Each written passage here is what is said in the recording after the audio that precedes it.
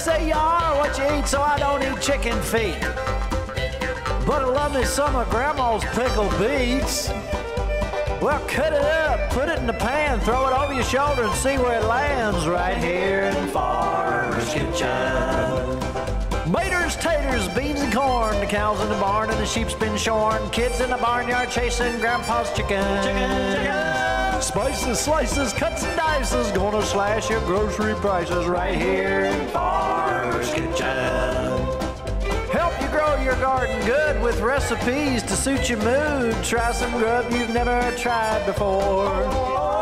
Smash it with a wooden mallet, gonna educate your palate. Right here in Farmer's Kitchen, in Tim Farmer's Country Kitchen. We're gonna cook something good now. Hello and welcome to the Farmer's Kitchen, our outdoors kitchen today. That's right. We're the farmers. This is our kitchen. Yes, Farmer is our last name. That's right. A lot of people say, is that for real? Yeah, it's for real. This is Mrs. Farmer, I'm Mr. Farmer, or you can call us Tim and Nicki. That's right. However you prefer. It's like, right now, maybe 80 degrees. Feels cold. Yeah, for the hot part of what usually is a really hot part of the Right. summer. So we had this day and I thought, man, we gotta cook outside. So we went freezer diving. We gotta start getting rid of some things out there because in the fall, a lot of times I'll put some venison in there. Right.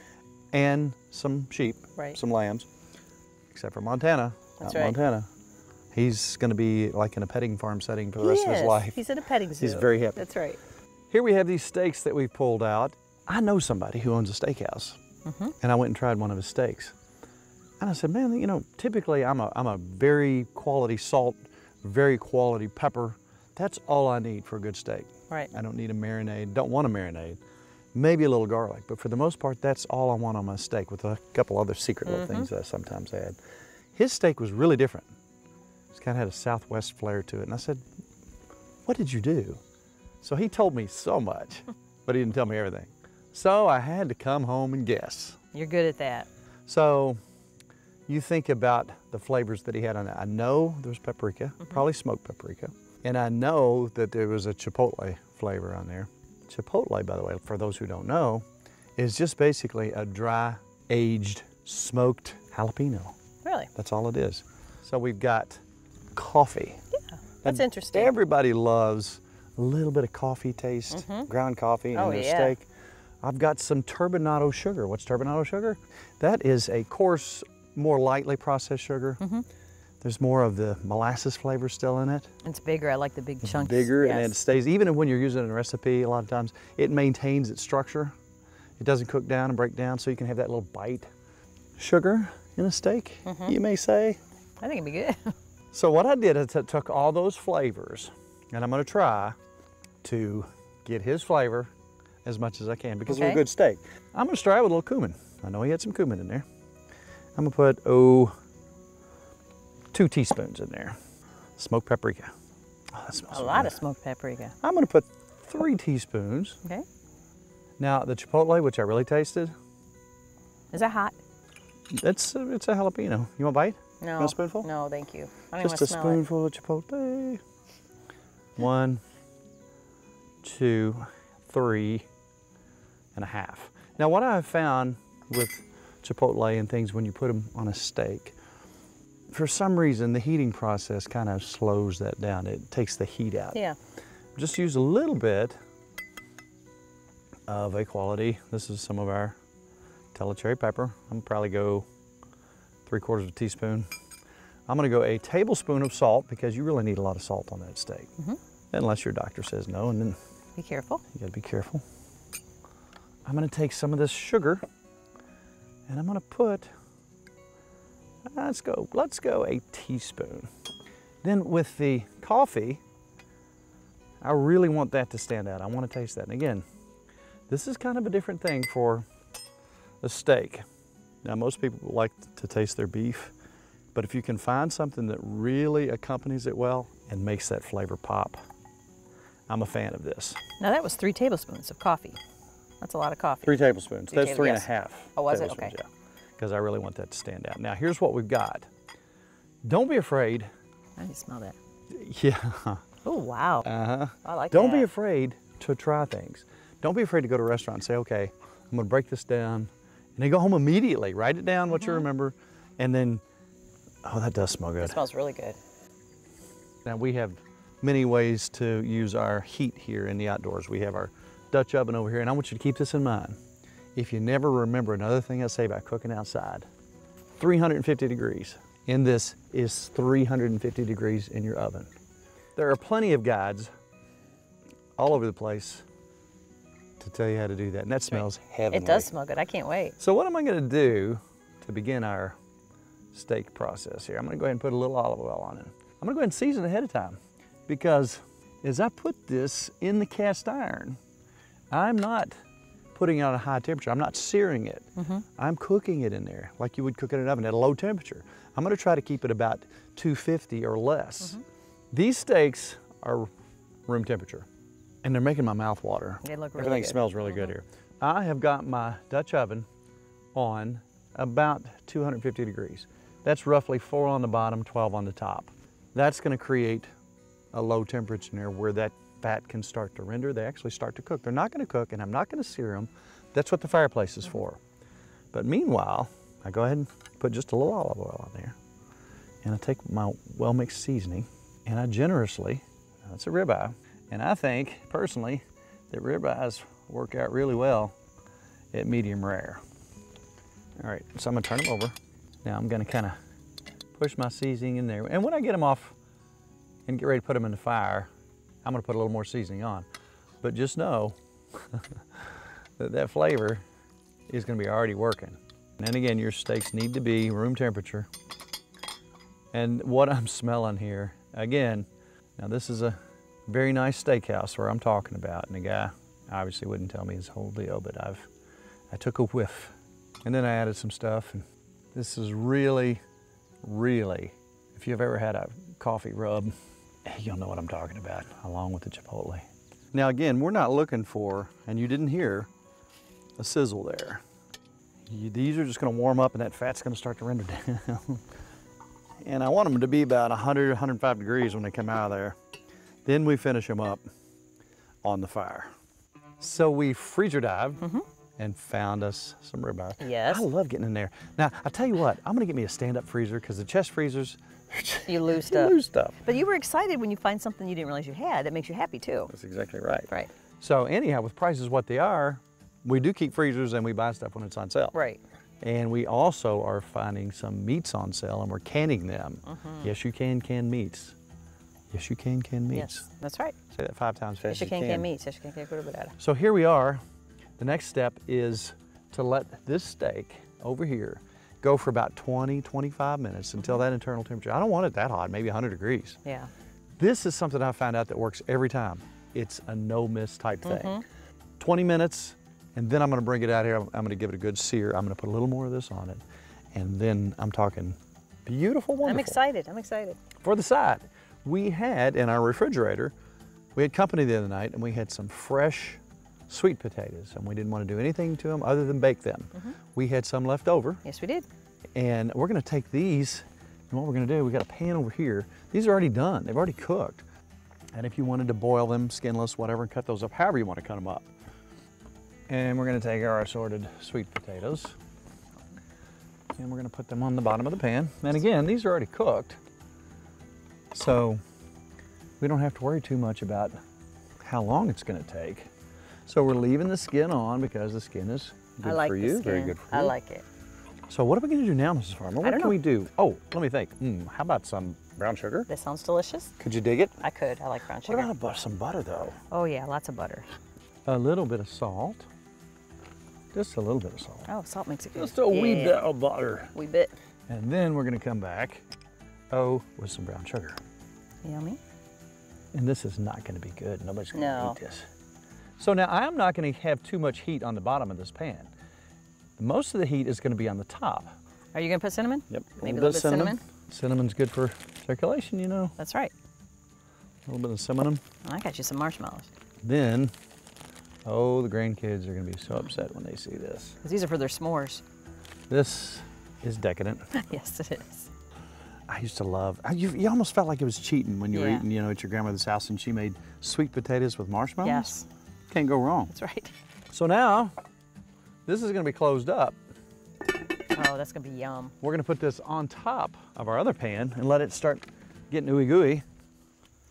So we got our butter over there. Miss Farmer, if you cut me half of this sweet onion. Okay, what size onion? Fingernail size. All right. I was in bear camp. I was bear hunting one time in Northern Ontario with some guys. And somebody made something like this, and I can't remember exactly what they did, so I'm kind of scratching from memory. So here's what we're gonna do. First of all, we're gonna saute these onions. So Mrs. Farmer, if you could scoop those up I will. in your two hands. I'll just bring the whole pan over. How's That's this? beautiful. All right, now I did something tonight. I've got grates on this fireplace. I just want to prove to you. This is from a grill on the back porch. I just want to show you that you don't have to have a fancy smancy grate. You could set up a rock, a log, or whatever, get about 11, 12 inches off the ground, get your fire going, and you are ready to roll. Now, if you do want to go the trouble of building an outdoor place to cook, I love this little snake because I can move that around on or off the fire. Works really well for that. So we got a nice little sizzle going here. So we also had some little old heads of cabbage that are needing some attention pretty quick. So again, I was in Canada in bear camp, and I remember somebody making this. So our onions are browning up nicely. We're gonna put some cabbage in here. I'm gonna put about maybe a tablespoon and a half of soy. I'm gonna put some vinegar, obviously. A couple tablespoons vinegar.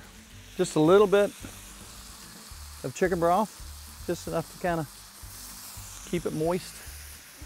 Just a dab of hot sauce, your favorite. I'm gonna continue to cook my cabbage over here.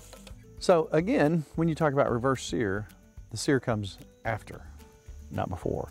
We put it in there basically to start the cooking process and start rendering those fats down. If you just threw it on the grill for 3 or 4 minutes, you're gonna have a tough steak. If you let it start to cook down and let those juices start to render down till it gets to about 100, 105 degrees, and then do your sear over here, according to what temperature you like. But this steak right here has a unique profile. After we took it off here, popped it on here, got some grill marks on it, and that profile is so wonderful if you like just a little bit of heat. And again, you would think with the chipotle, that much chipotle, you would have a whole lot of heat. Right. You are really sensitive to heat, and you did just fine. That was perfect, because I think it cooks it in there.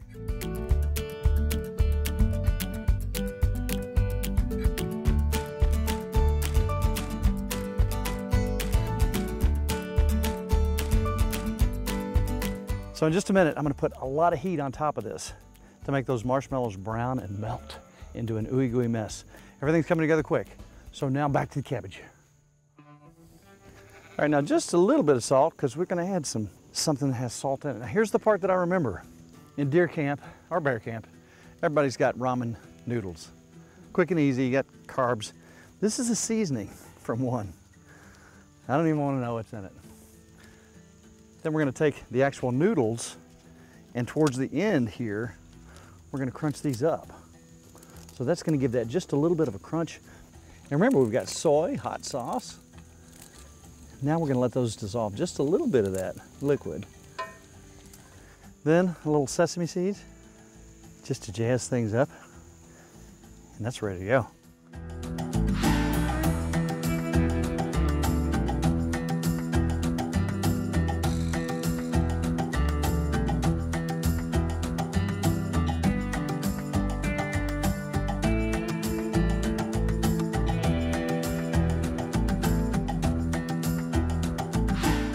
Earlier when I said 350 degrees out here is the same as 350 degrees in the oven, or 400 degrees, it's the same thing. Right.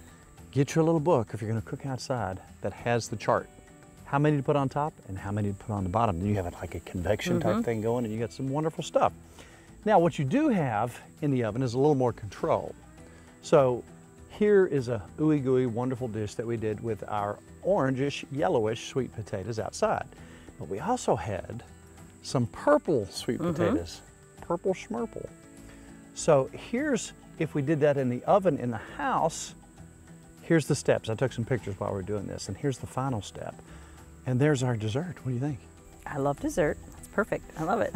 You know, as a kid, we thought we were kind of getting dessert when Grandma would make this. Yeah. All right, so what you do have in your oven is more control. Say you want to put the broiler on and really watch it. You do have control. So the same thing here, except we had purple sweet potatoes, which are healthy. You have more beta carotene in the orange ones, but probably more antioxidants in these purple. Anytime you have purple vegetables, you got something good going on. So as the steak rests and as we look at the cabbage and our toast, everything looks wonderful. Yes, it does. Most television shows, if you watch your favorite series, they have 10 or 11, maybe if you're lucky, 15 to 17. We try to do in the high 30s. Yeah. So, you know, somebody every now and then says, well, that was a rerun. Yes, but we're doing twice as many shows, and Kelly works hard, and you work hard. It takes a lot to put the show together, and thank you so much for hanging out with us for 10 years. In celebration of 10 years, while we let everything rest and get ready, let's take a look back in one of our most popular segments. My favorite dessert over the years, you know what it is? Apple cake, I know. That your grandmother made? Yes. We made that up there on the Dutch oven. So let's take a peek back at my favorite cake.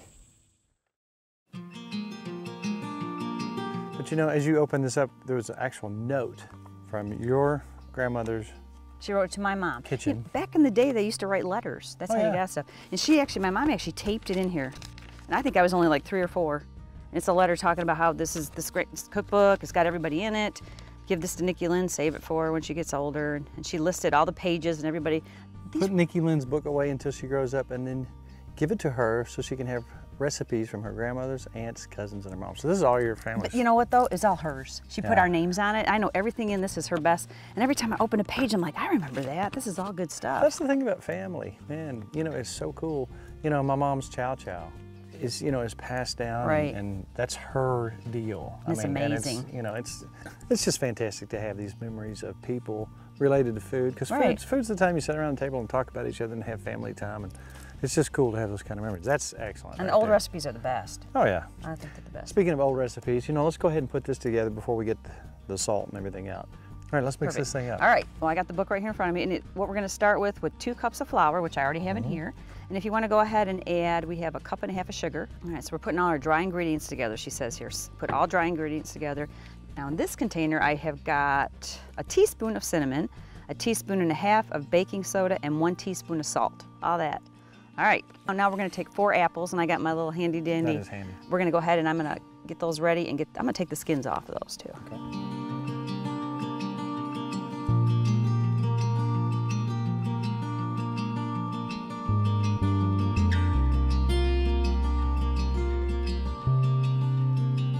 Okay, we mix the apples in. Now we're gonna have to mix that. So mix our apples with our, All right, mix the apples in. in the dry ingredients, yeah. Kind of like apple pie a little bit, isn't it?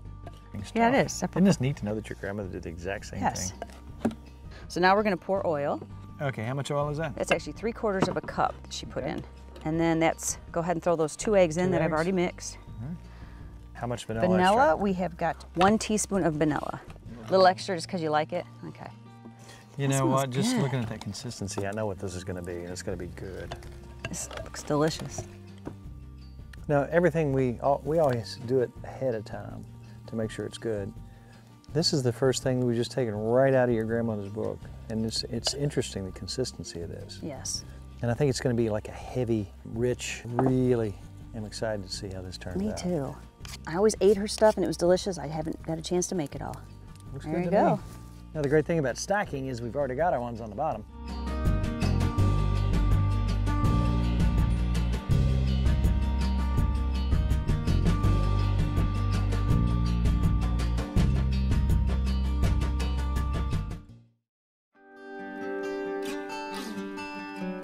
Oh, wow. Yum. Look at that. Oh, the smell. Nicki, Oh, that looks smell good. that. Touch. Oh, that's good. That's good. All right, let's take this off and let it cool.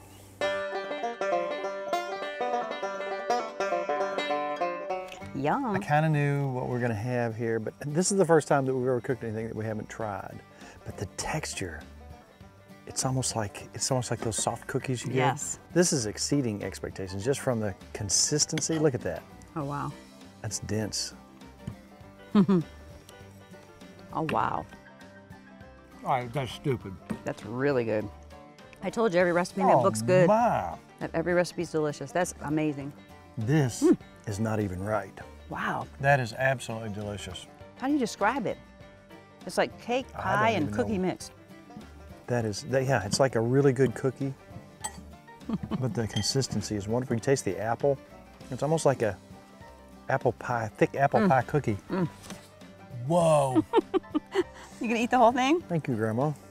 Ooh. No, that is really, you know what? I try to watch my sweets, but this is ridiculous.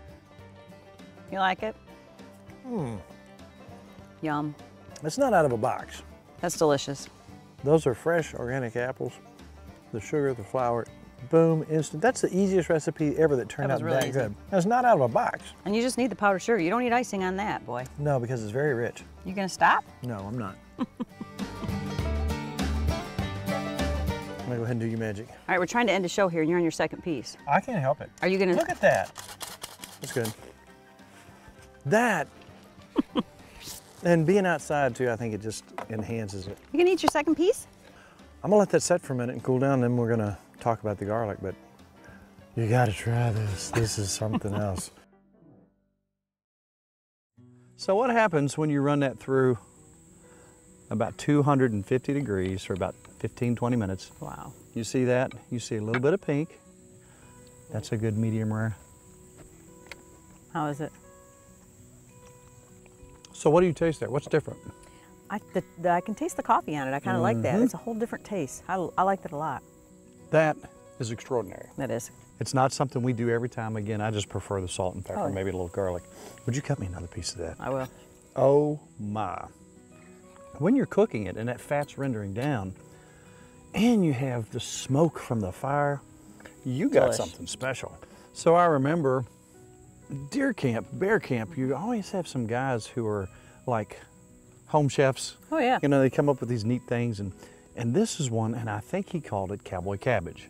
I like and it. I remember him putting some noodles and maybe some nuts. I want you to try this. He must have had and see what you kids if he had the noodles. think. He must.